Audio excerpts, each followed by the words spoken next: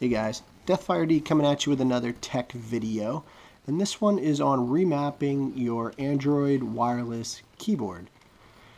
A lot of people buy these keyboards. I'll show you at the end. The lighting's dark in here so you won't be able to see it, but a lot of people buy these keyboards to use for their Android TV boxes or Kodi boxes or even their computer.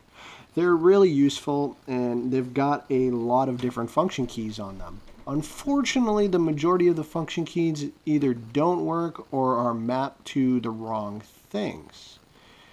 I did a lot of research to try and find a way to fix this, and there's not a lot you can do if your device is not rooted.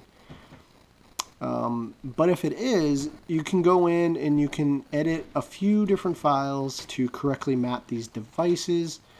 If your device is not rooted, well, stay tuned because that's what this video is all about.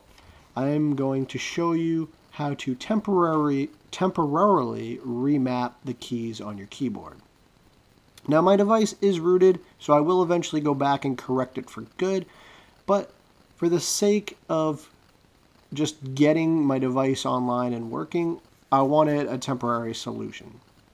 So I found this app online called MKR, or Multi-Language Keymap Redefiner, and basically it takes over the stock Android keyboard. So anytime you click on an input box, you see that keyboard that pops up on the screen. This replaces that. So if you're attached to whatever keyboard you're using, then this probably isn't the solution for you. But since I use a TV box, I very rarely use the keyboard, so I didn't really care what it looked like or how it functioned as long as I could remap the keys on my wireless keyboard. So once you install the app, you're going to want to go into Android settings. And if this screen is different for you, then just go to your normal Android settings. Most Android TV boxes look like this though. So you're going to want to go all the way to more settings and you'll get to the settings page. This probably looks familiar to a lot of Android users. Now we're going to scroll down to language and input, which is right there. Select that. And go down to keyboard and input methods and select current keyboard. By default, the English Android keyboard AOSP is selected. What you're going to want to do is scroll down and select the English Multi-Language Keymap Redefiner. Once you do that, it allows the app to take over and you can start remapping things. So now we're going to go back to the home screen and open up MKR. Once in here, you're going to see a whole bunch of blank pages, and up at the top you'll see tabs for like internal -1 and CEC input 1 and some numbers at the very end that say HID 4555 blah blah blah. Those last numbers, chances are your wireless keyboard. I just kind of went and guessed. I tried each one, and when nothing was working, I moved on to the next one and found out that the last two do different things for me. I'm not sure why, but that's just how it works. So on the last one seemed to be the most common one that was working for me. So what I did was, on my keyboard, the home button doesn't do anything, but the E button underneath it acts as a home button. I wanted to fix this so that my home button actually went to the home page. And to do that, I selected this Add Remapping button at the very bottom. You'll see it highlighted in blue right now. See right there? Select that. And I'm going to go up here and remove my home key mapping so I can remake it and show you guys. So let's remove it. Alright. So now go back down, add remapping, and it's going to wait until you press the key that you want to remap. So I press the home button, and you'll see, not sure why that showed up. That's not the one I wanted. Let's try this again. Remove that, go down to mapping, and press the home button.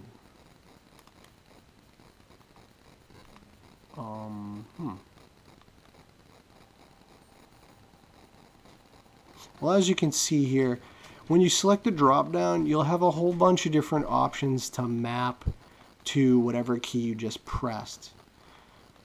You can literally map it to almost anything on your device. They're also separated into different categories. So you got like the phone section, you have the gamepad section, you have media TV section where you can map it to fast forward or pause. TV option settings, other, which is like the app switcher, the calculator, the envelope. Let's look for the home. So I think that's at the very bottom. Boop, boop, boop, boop, boop.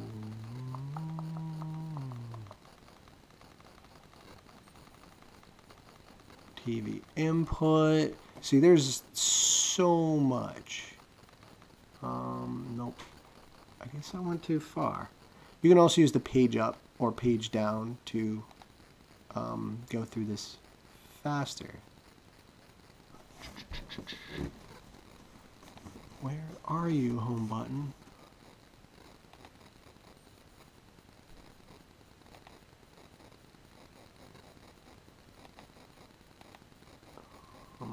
There we are. Home. Alright, so it does work. So I just remapped my home key. So when I actually press the home button, it goes to my home screen now. And you're not limited to just doing like going to the home screen or fast forwarding and stuff. You can also map keys to specific apps. And that's exactly what I did with Kodi. I had an envelope button on my keyboard that did absolutely nothing. And I don't really plan to use this for email, so I ended up mapping it to my Kodi button. Now, there's other buttons on the keyboard that you can map to different apps. Like some have a media button. You could map that to Kodi or Netflix or Hulu or whatever you want. And it's simple as just turning on the apps and going through the list.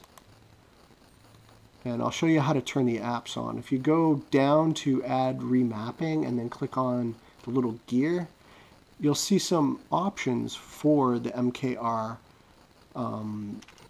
app. And you'll see this option called Show Applications.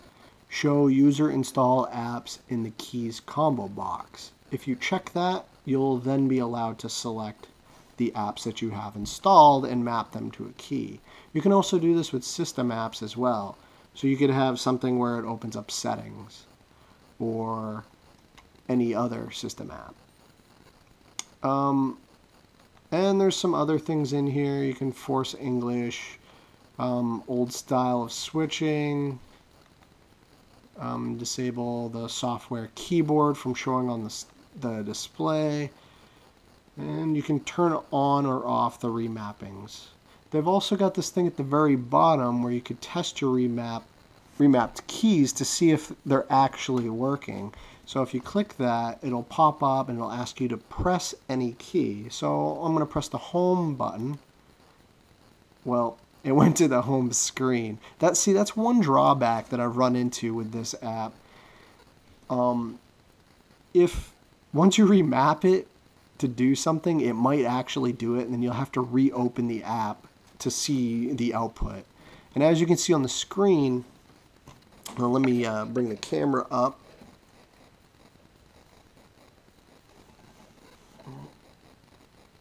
As you can see on the screen, the key const is home, and it says is remapped, and it says true next to it.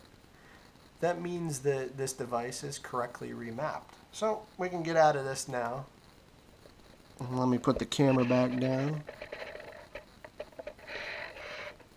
And there we go.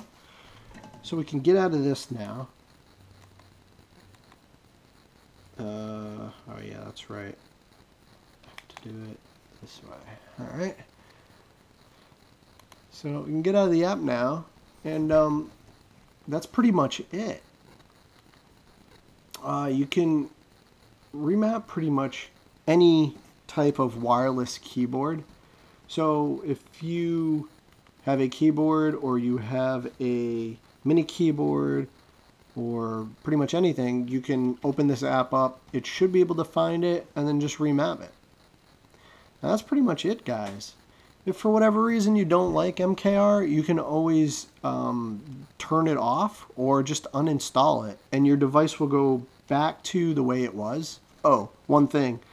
If you do uninstall it, Android should go back to the default keyboard. If it doesn't, though, you're going to want to go back and you're going to want to change, go back into language and input and change it back to the Android keyboard. Because if you don't, then nothing will work. So only do that if you uninstall the app. Well, before you uninstall the app. So yeah, I hope you guys liked this video. I hope it helped some of you guys out. Yeah, if you like this, give me a thumbs up or subscribe. If you have any questions or comments, please leave them in the section below. And I hope to have some more videos out for you. Peace out, guys.